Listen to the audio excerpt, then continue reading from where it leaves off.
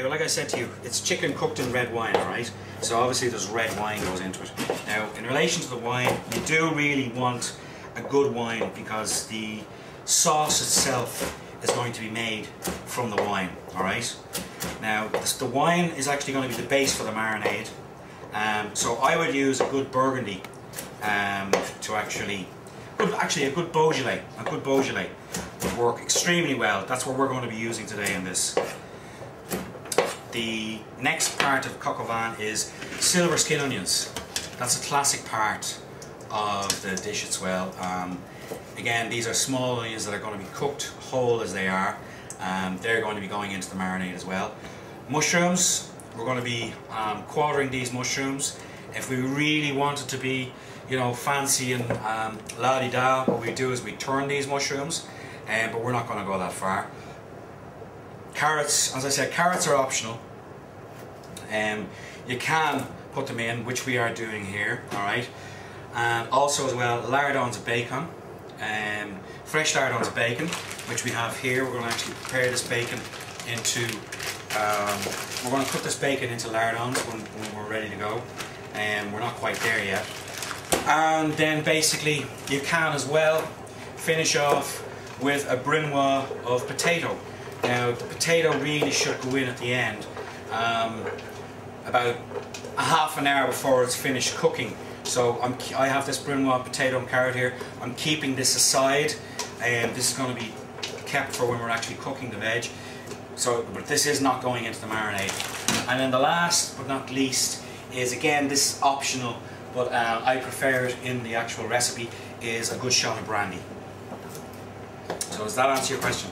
Yes, chef. Okay, now, that's it. Ready to go.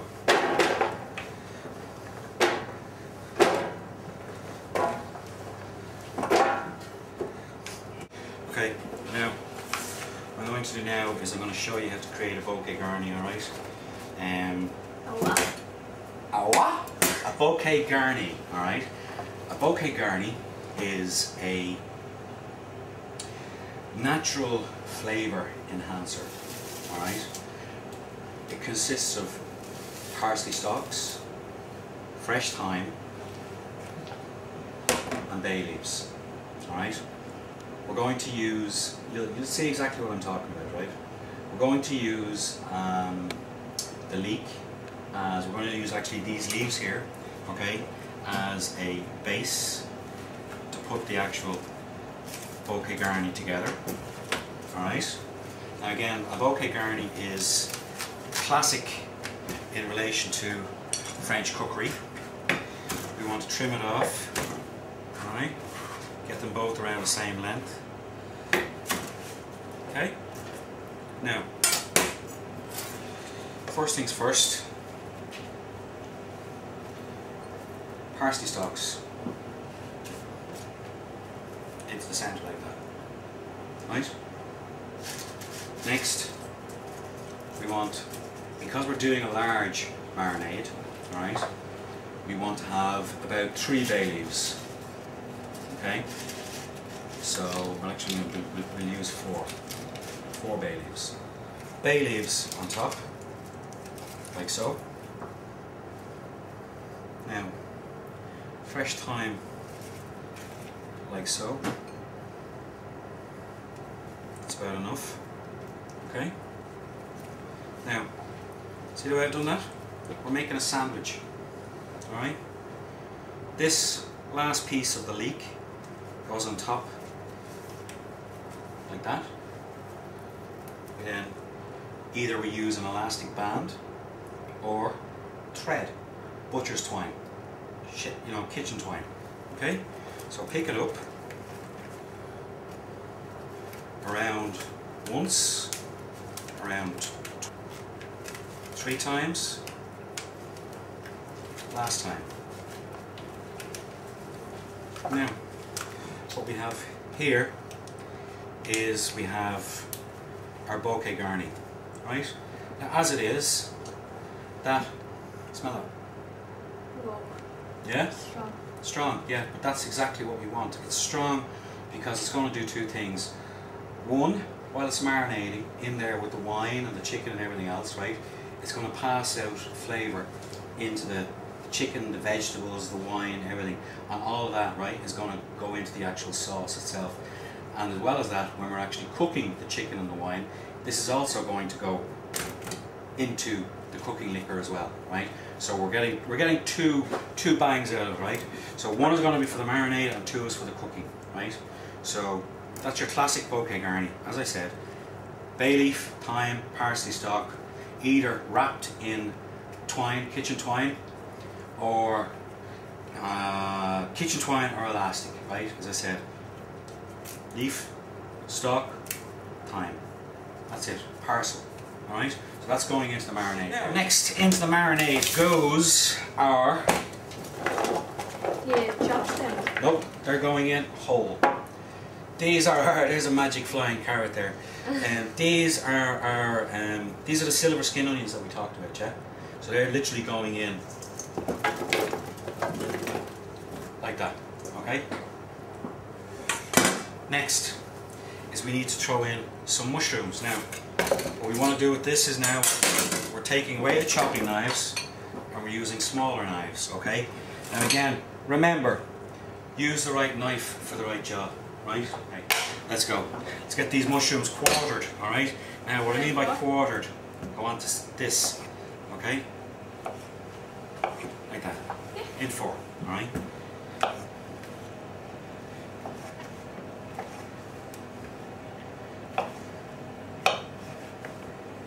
Once we have them done, they're going into the marinade. Alright? Alright, okay, that's that. Now, we can pull that in. Now, how are we doing? Yeah? Straight in, okay?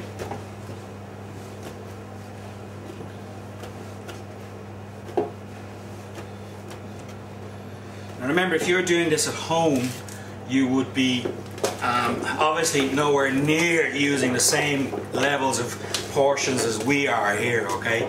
It's just as we said here, we've got a function on that's coming up, so we're doing it in an industrial batch, alright? So that's that. Now, can I have the chicken, please? First things first, legs in, okay? So what we want to do is we want to just bury these down into the actual marinades, or the mirepoix itself, okay? So get them right down into it.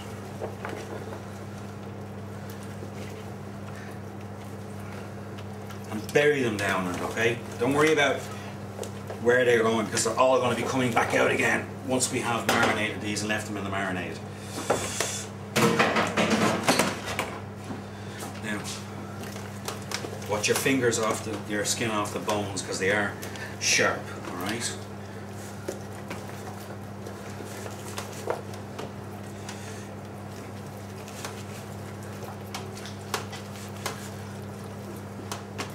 That's it.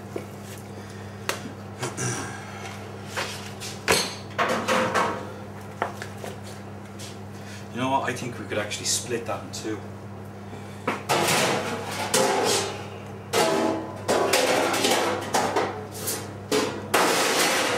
Yep, I think we can split that in two. So let's just take.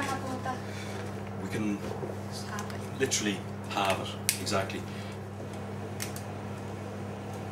Will you remember to remind me to order kitchen twine, yeah? Yeah. Okay, so there's your half. There's your half.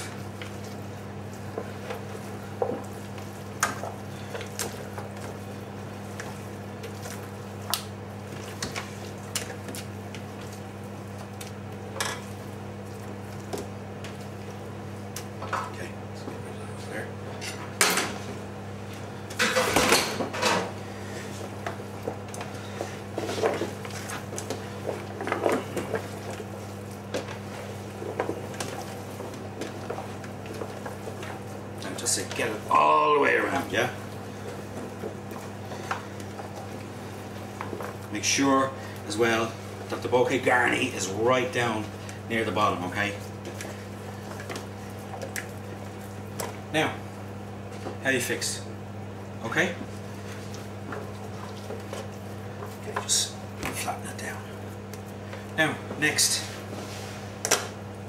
we need to get rid of our boards now and just get them offside. While we just finish this off. We're going to be using them again. Okay, right now we have the base ready.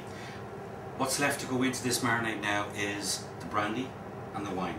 Okay, so for this you'd normally use, if you're cooking at home and you're cooking for 2 people, alright, you'd use a shot of brandy, which is around about 2 tablespoons of brandy. Okay, we're not, obviously, so we're using 2 double brandies here. So you can pop yours in there and I'll pop mine in here. Okay, so take those glasses offside for me, please. And now the last is we have our bottle of Beaujolais here.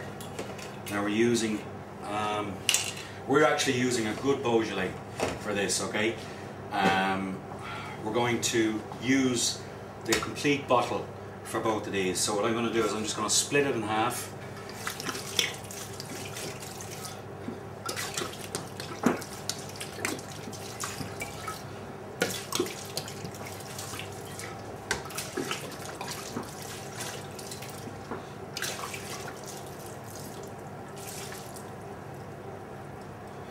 Okay, and I would actually say we might even need more red wine to finish this off. What I want to do with this, while Declan has gone to get us another bottle of wine,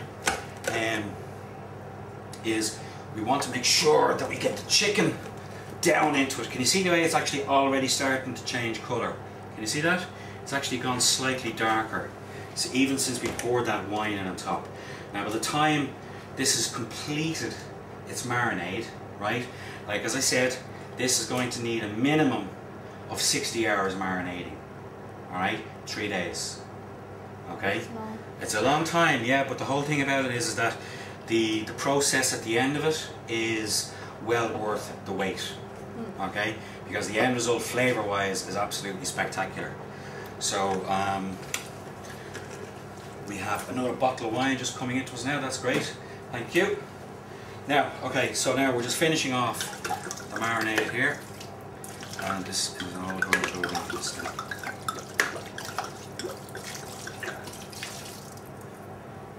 Okay, now, like as I said, we need to just press this down. So make sure, watch your sleeves in your jacket there. Press it down and get it, try and get as much of the chicken submerged under the wine as possible. Okay? Now, as I said, you can already, even though the wine has only gone in another few minutes, you can see the chicken already starting to change colour, yeah? So what's going to happen is by the time the marination is complete, when we take this chicken out, and when the chicken is cooked, it's going to be completely red. Right? It's going to absorb the tannins out of the grape, the colours, okay? And the flesh of the chicken is going to be completely red. Right? So that's it. That's the coq au vin marinade. The last thing now to do is to cover it, get it into the fridges and leave it marinating. We're not even going to look at it, we're not going to touch it, we're just going to cover it and walk away from it. And as I said, we're going to come back to it in around about 3 days time, and we'll finish off the cooking process then. So you can remember what the chicken looks like now, guys, and chefs, remember this as well, that when the chicken goes in, you need to make sure that you use a good quality wine with this, okay? Because it's the wine that's actually going to be used to create the sauce. So what you don't want is, you don't want a cheap bottle of wine to go in onto this, because all that's going to happen is it's just going to reflect the end result in the sauce, okay? So that's it, chefs. I'll talk to you when we're back cooking this off, and we'll see you in 3 days time.